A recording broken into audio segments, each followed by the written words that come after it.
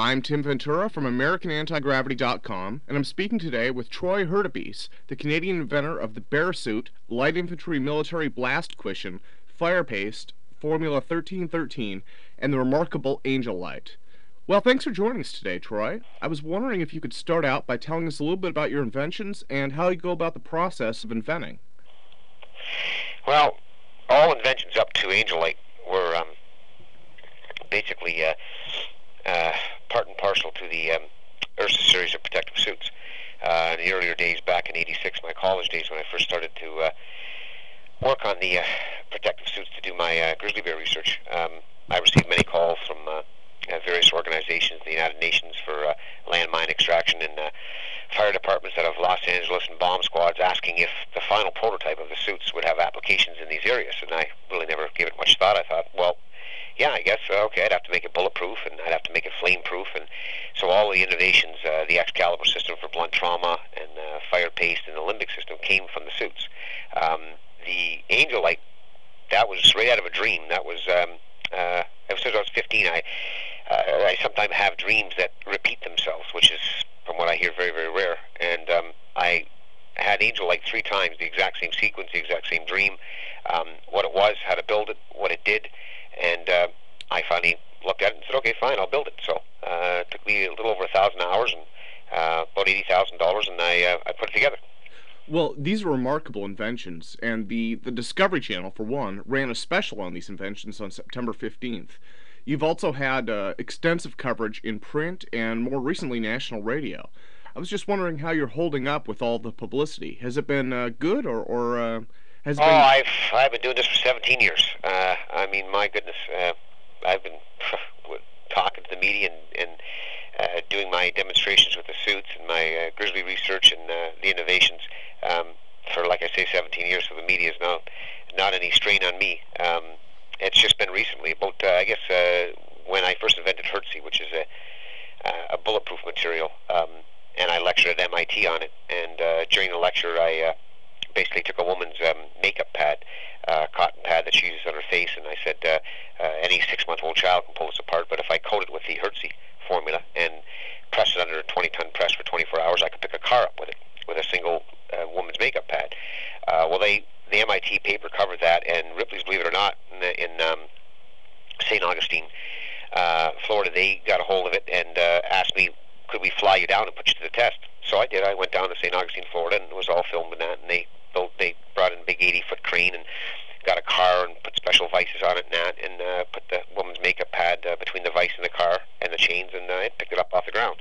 And after that, the scientific community has taken me a lot more serious. And then, of course, the innovation of fire paste alone was the one that basically sent everybody, looking for me. And I went to University of Toronto, and I let them have samples of it to test, and they basically looked at it and said it's real. It's 20 years ahead of NASA. And then my brother being in the military, and the hundreds of soldiers dying in Iraq needlessly with regards to their Hummers not being protected, I took it upon myself to invent limbic, and of course I invited the world's media and the politicians, and Canada brought in a representative from the Defense Department. Discovery Channel was there. I brought in the sharpshooters from Vietnam, just bomb experts, and we went at the bags and proved that, it's the lightest on the market, cheapest on the market, and it could save lives. So, but not a lot of attention. Lots of attention from the media, lots of attention from the scientific community, lots of attention from the public, but not a call. The only person that called me, because I invited all diplomats and everybody to actually see the limbic in field testing, President Clinton and Prince Charles were the only ones to get a hold of me, which was kind of nice, but they don't have the political clout that, a Bush or a Cheney or Rumsfeld or McCain or Kerry, any of them, the ones talking about it, we need this, our poor soldiers, and it just went by the wayside like all the other innovations. The big corporations, the military, the governments, only now. And of course you have to ask yourself the question, why? Well, it has military application, well, so does limbic. But I guess the key is it is a national defense security issue. So that's why everybody's calling it Angel Light. Sure. Well, with a lot of the inventions that I've worked on or else covered, one of the things I'm finding is the last couple of years have had a real upsurge in publicity and real serious attention from both government and industry for these inventions. So I'm hoping that it's the beginning of kind of a new trend of acceptance for the work of independent inventors who just haven't been able to get recognized for a while. Well, yeah, it's an old school, right? I mean, a lot of my closest friends are Nobel laureates, and I talk to them at length at times, and when I'm stuck on something and that, and I mean, I get my advice from them, and like they said, it's old school. It always has been. We have a strict methodology we follow. Yours is ass backwards, but it's the backyard inventors, the Edisons of the world, that make the great discoveries. You don't have a PhD behind your name, and then that's why you're not taken serious by the countries that need it. And I still didn't get it, but he explained it the right way. He said, look, Troy, NASA, the Columbia shuttle goes down, everybody dies, it's a huge, fiasco, it's a public relations nightmare. Okay, so now they're going to put it back up in the air. A couple of years went by, yada, yada, yada. He says, now, the head of NASA stands up and says, we have a new tile system from Lockheed or whatever. Well, everybody goes crazy. Oh, it's beautiful, it's beautiful, it's beautiful. Or we have a new tile system invented by DuPont. Oh, everybody goes nuts, everybody goes nuts. Troy, could you imagine them standing up NASA and saying, we have a new tile system, we're going to send our astronauts in space from Troy Hurtubise? The first question would be, well, who's he?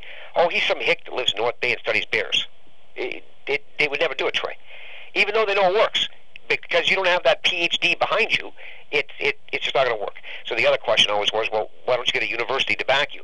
And I have had many offers from universities, but at least I have very close friends that are great scientists in the field, and they tell me the truth. They say, listen, Troy, you take fire paste into a university, they'll be more than happy, Troy, to work with you.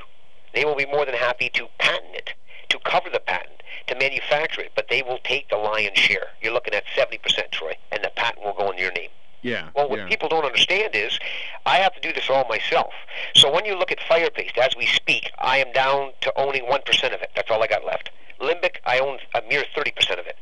Because I have to sell the percents off to invest in and basically supply my needs for other innovations. So I've sold out everything that I have, and I mean dirt cheap. I mean, you're talking $1,000, $2,000 a percent, not a share, an actual percent. To raise the money to build Angel Light. Angel Light is 1,000 hours in the making and $80,000. France is the first country to walk in and say, look, I mean, if it can do what you say it can, we'd love to come down. So they send some people down. I turn it on. I get the hell out of the room because I'm sick enough. This stuff will kill you. And they go crazy. So they look and they say, listen, how much will it take to put it all back together again and give us a boost ratio? In other words, you can hit 70,000 feet, but we'd like to be able to hit space. I said it probably cost $40,000. Bam, right there. $40,000 cash. Okay, do it. They saw it work. They'd opened up the wall. They brought in a special box. I've never seen anything like that before. It looked like it was all mirrored. And I said, what's that? And they said, it's just curiosity. Your Angel Light can take out anything electronic. I said, yes. Well, we'd like to see what it could do with this. So I guess they were assuming you couldn't get through it. But I told them, guys, even though you got a mirror on it, I know light's not supposed to go through mirrors, but mine goes through mirrors. And of course it did, and it took out the electronics. So they went crazy. I'm not an idiot. I'm not ignorant. I know France could care less that it can see through walls in real time space or pick up stealth technology. They're interested in the fact that it can take out anything electronic. And in that 90% of the world's militaries right now are electronic. You're basically finished if you come up against Angel Light. It doesn't matter if they're stealth fighters. It doesn't matter if they're jets, tanks, planes. It doesn't matter if it's satellites. It doesn't matter if it's intercontinental ballistic missiles. Everything runs on electronics. Once it passes through the beam of light, it just simply falls out of the sky. So that's obviously what they want it for. Well, can you explain any of the fundamental physics behind the beam's ability to penetrate? Well, yes. I had a eminent physicist 2 days ago call me from Germany, and I'm getting a lot of calls now. And he called and said, "Congratulations!" And he said, "You did it, didn't you?" And I knew what I had done, but I wanted to see if he could catch it. And I said, "Well, what would that be, doctor?" He said, "You bugger." He said, "You fused a light." And I said, "Wow. It's astute observation, doctor." I said, "Yes." He said, "Do you know how you did it?" I said, "Not really." I said, "I just simply see it in my mind. And I saw this in a dream and I put it together." And he said, "You used to be," because he had read my background on that, he said, "You used to be in scrap metal." And I said, "Yeah." He says, "Well, here's basically what you did." He said, "We've always theorized it." He said, "If you take aluminum and you melt it, and you melt tin, and you amalgamate them together, you fuse them together, metals fused together, what do you get?" And I said, "You get aluminum die-cast." He said, "Exactly." He said, "If you took a flashlight that was white light and you took another flashlight that was blue light, and you put the beams together, what would you get? I said, absolutely nothing. He said, exactly, because you can't fuse light. He said, you fused light. I said, yes, I did. He said, what's it look like when it comes out of it? I said, it's actually unique. I said, it's solid. It looks solid. It looks dense. It looks heavy. So basically, I've taken all the spectrums of light. You've got laser in there. You've got black light, blue light, fluorescent light. You've got white light. All these things. You're mixing them with inert gases. They're under pressure in chambers. You're using electromagnetism. You're using open electricity and pure oxygen. Which, see, science doesn't go that way. See, when a laureate talks to me, he says, "See, Troy, we wouldn't do that because that's dangerous. That would blow up. You can't take pure oxygen out of an acetylene tank. Oxygen." He said, if you've got open electricity inside there. I said, yeah. He said, that should blow up. I said, yeah, but the way I saw it in my mind, if I did it this way, it wouldn't blow up, and it works. He said, you see, we wouldn't take that step because we know that's very dangerous. Why would you do that? I said, well, exactly. I'm not a scientist, so I do it, and it works. And then, of course, you've got, oh, my goodness, I have enough lenses, binocular lenses and special telescopic lenses. I could watch an astronaut in space shaving. I mean, you've got all that in there, and you've got an array of other things. It's actually 5 units. You're looking at 14 feet, a quarter of a ton in weight, and it literally, I guess the physicist out of Germany said, but you see, the most amazing thing, Troy, is you're running it off of 120 volts off a house.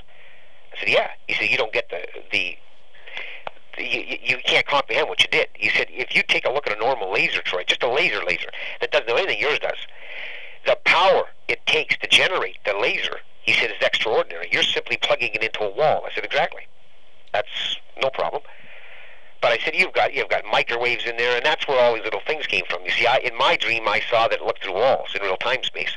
I didn't know it could pick up stealth technology. That was associates of mine from scientists who called and said, what are you working on? And I would tell them, and they'd say, well, if you're able to do that, you're working with microwaves. And I said, yeah. Well, he says, it's basically radar, Troy.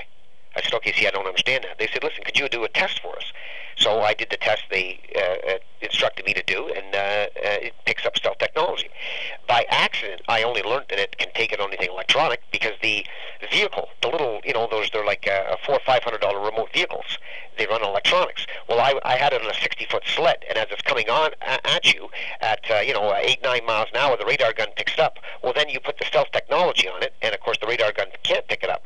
So then I would put angel light on it, and of course the car would move. So I thought the car was just broken. So back to Radio Shack I would go. I give them the car, and they give me another one. Well, the same thing would happen again. It was only by the third time I thought, what's happening, eh? The light's killing the electronics. So I called the scientists back, and they said, you got to be kidding me. So they said, okay, try this, TVs, anything electronic. And then they said, go buy a plane. I had to go buy one of these frickin' remote control planes, like $1,800. We brought it out in the field. We had the flyer. It was about 200 feet in the air, and it was doing loop-de-loops. And then we turned the angel light on, and as soon as it passed through the beam of light, it just simply fell out of the sky. But there's no scarring, there's no fires, there's no fusion of the electronics. It just completely zaps it right into the sky. Well, so this really uses photons then, right? These are photons that the beam is composed of. They're just fused together. Yeah, do you know what the wavelength is? Yeah, because I've got plasma rods. I'm using also plasma rods. I have no idea. I have no credentials whatsoever. I'm a bear behavioral specialist. I'm a natural resources technologist. I'm an environmentalist. That's what I study. Oh, yeah, yeah. I have no idea what I did. I just see it in my mind, and I do it, and it's up to the scientific world, like fire-based. They couldn't believe what it doesn't make sense, Troy. I mean, we brought it to U of T. Discovery Channel was right there, and they brought it through 5 of their top machines. Some of these machines were $6 million a machine, and these machines are able to tell you, it doesn't matter what it is. Once we crush it up and we powderize it and do all that kind of stuff like that, this machine's going to spit out exactly a breakdown of 100%, 2% calcium, 3% this, 2.8 of this, da-da-da-da. Mine punched out, it came out 79.5%. Well, they were stunned because it can't read 20% of it. They have no idea what's in there. I said, well, I told you wouldn't be able to know what's in there. You have no idea. Well, but I said, I can tell you right now, I can go to a local hardware store and I can buy fire paste. Yeah, speaking of the fire paste, now, do you sell samples for that at all? Because I had a couple of inquiries for people who'd like to test it. These are actually, more on the university government level. And yeah. But no, we don't. I have no control over it anymore. I lost control and basically sold it outright. Some guys got it out of Toronto. I don't know what the hell he's doing it, selling it to 3M or some bloody thing like that. Oh, okay, okay. Well, So yeah. that'll be out in the market along with the Limbic. I don't have control of them anymore. I mean, I don't. Money's not a big deal to me. I mean, France gives me the $50 million they're promising to buy this. I'll take $1 million, buy my house that I'm still living in right now. I mean, it's only a $110,000 home. It ain't no mansion, I can tell you that. Buy my pickup truck and build me a proper lab. The rest will go to the food banks across Canada. I mean, Sure. Money's no big deal to me. All I want is a proper lab. Oh, yeah, no, the inquiries I had, they were saying, yeah, we'd like to test some of this fire paste. Is Troy willing to part with any of it just to see if it works? And I said, done it 100 times. 100 times. Oh, my God. Blow torches between the eyes, Discovery Channel, on the helmet. I brought it to U of T. I brought it to the biggest fire department in Ontario, Canada. They've all done it. I mean, I don't know how many times science said that it's impossible, Troy. You can't eliminate the cross-transfer of heat. You're saying to us that a mere half inch of this stuff can handle direct contact of 3,600 degrees Fahrenheit heat for 15 solid minutes, and the cross-transfer of heat on the other side will only raise 50 degrees Fahrenheit. I said, that's correct. They said that it is a scientific impossibility. I've done it 100 times in front of the scientific community, in front of the scientific media. Discovery Channel brought their own torches. What, are you kidding me? They brought their own torches. They brought their own scales. Because I said it's 3 times as strong as NASA's tile system. It's 45% lighter, and it's 98% cheaper. Well, absolutely. Discovery Channel came up with all the equipment, the whole 9 yards, microscopes, did the whole test, and yes, it's proven. There you go. Well, no calls from NASA. Did you ever hear about Starlight in the 1990s? Yep. It reminded me of that when you started describing. Yes, studied it well. And funny how you never hear that guy anymore. Yeah, Maurice Ward, who was... That's right, and that went all the way to NASA. NASA did the tests, and you never hear it. So they either bought him out and said, basically, shut up and go away, or they basically knocked them off and stole it. I mean, my phone's bugged right now. That's a fact. I have military connections to the yin-yang. I have special units come in and do my whole lab, and we find bugs all the time. This phone is tapped. They said, Troy, your phone's been tapped for 2 years. I get back from MIT. I've been followed for 6 months. I mean, I'm not totally ignorant of NSA and stuff like that. I'm not an idiot stick. I know I got a file a half a foot thick with the FBI. I'm not stupid. But I'm not doing anything wrong. I've offered it to the United States, all my innovations. They don't give a shit. I've offered it to Canada. They don't give a shit. So now all of a sudden everybody cares because I'm going to France. Well, you know what? I'm a Canadian, and if I so wish, I can sell this to Cuba. We don't have embargoes like the United States of America does. I could sell it to North Korea if I like. But I'm not going to. I'm selling it to France. I'm French. I got nothing wrong with French. There, you take it. They're the first to call. I'm a man of honor. They were the first ones to call, the first ones to take me serious, the first one to put up the money. They get Angel Light. Oh, well, too bad for America. Sure. Well, in the French are doing some remarkable science work also, so this probably ties in with a lot of their R&D efforts over there. So. Yeah. I know. I've had a lot of calls and from worried professionals that say, you got to watch yourself, Troy, and they'll steal it before they'll buy it off you, and stuff like this. And well, you know what? I mean, I've lived half my life in the Rockies. I mean, I could care less. I've seen things and done things that a couple of guys in suits, big deal. I mean, you got to steal it. I could care less. Well, it's just an innovation to me. I think one of the big realizations that a lot of the organizational level groups are starting to make is that when you separate the invention from the inventor, you inherently lose something. So even if they had a perfect plan for it, they would walk away with much less than you have just by having built it. So I think the old days of people stealing inventions and running away with them are coming to a close, because I think they're starting to realize that the inventor is what do they call it? National security issue. Like, this is so big. I mean, I've gotten calls and I go, oh my God, it's unbelievable. I mean, big high government people, and I know I'm not stupid. Well, here's an example. It's just an example so people can understand it, because I'm also an historian in war, and I could get into 100 different things and people wouldn't understand it. Take Palestine and take Israel, okay? Palestine's got the slingshots, Israel's got the big mighty army.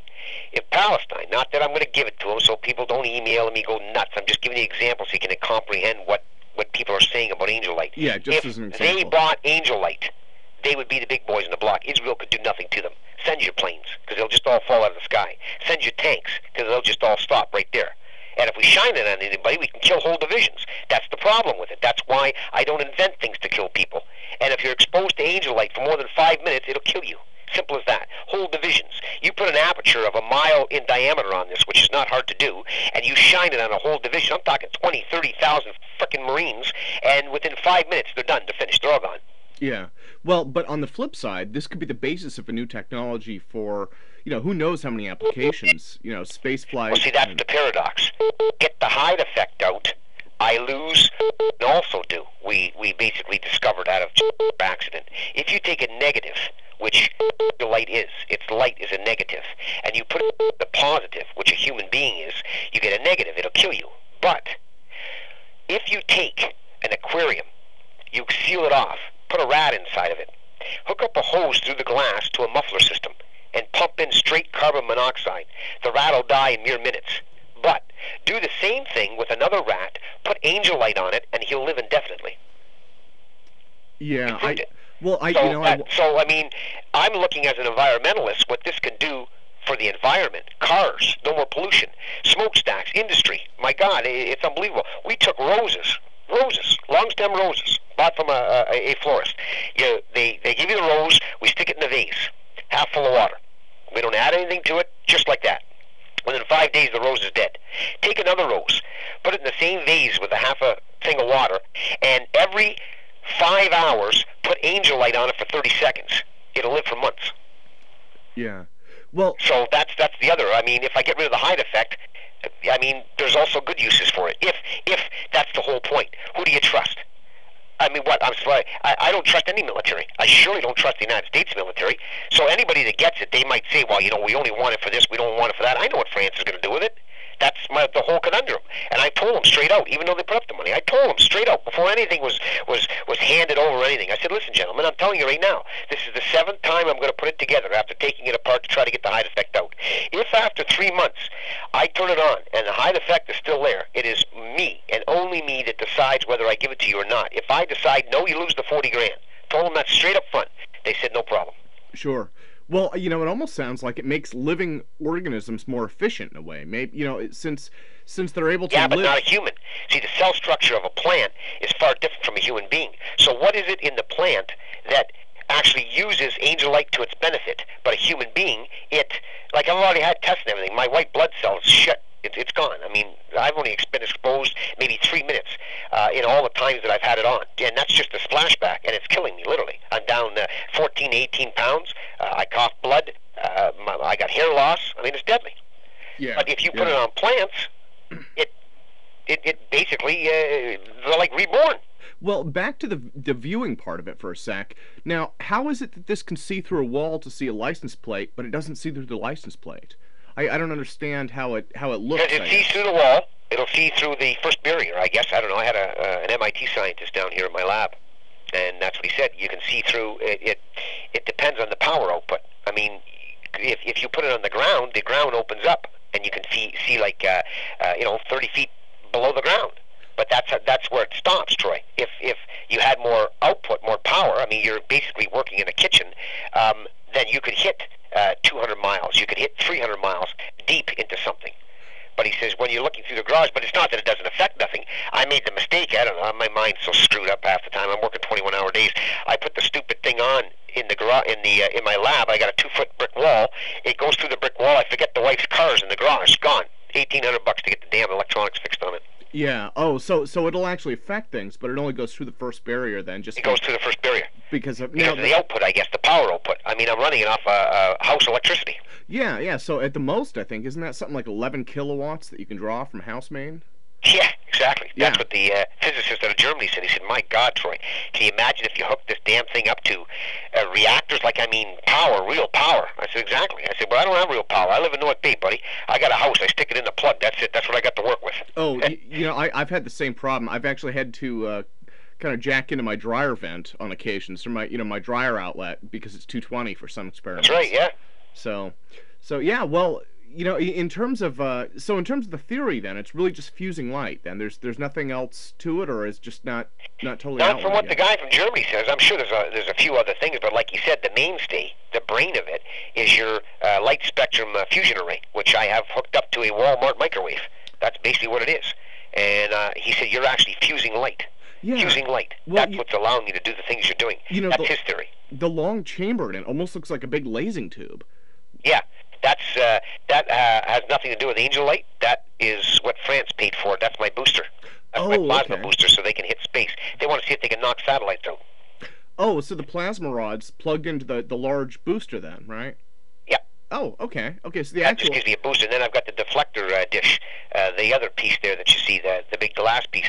That's also got nothing to do with Angel Light. That just boosts it, because I can hit 70,000 feet on just normal. It's the innovation's a two-piece innovation. You got the brain and the heart. These other pieces, that's basically what France has paid for. They want to know if I can, you can take satellites out. And I said, sure. I mean, I got to get this, and this, and yeah, I can pump it up to. They'd like to get 200-300 mile range out of it.